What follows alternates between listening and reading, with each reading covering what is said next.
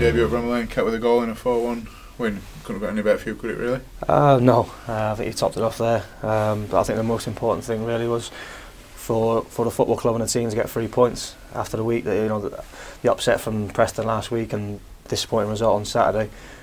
3 points was most important tonight. Bit fair to say the early goal from Jose set the tone, didn't it really? Yeah, the gaffer said that after the game. He said that was the best goal of the night. Even some will say, it's the scrappiest goal, but it set the tone for the night, like you said, and it gave the platform for the lads just a little bit of relief almost. And I think it showed after that the lads were brilliant.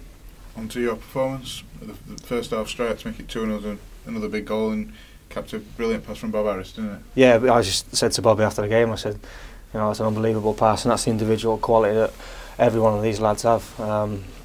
I've played against a lot of them before throughout the leagues, and I know how good the players they are, and Bobby proved that with the pass for my goal, and I'm sure there'll be more passes like that to the end of the season.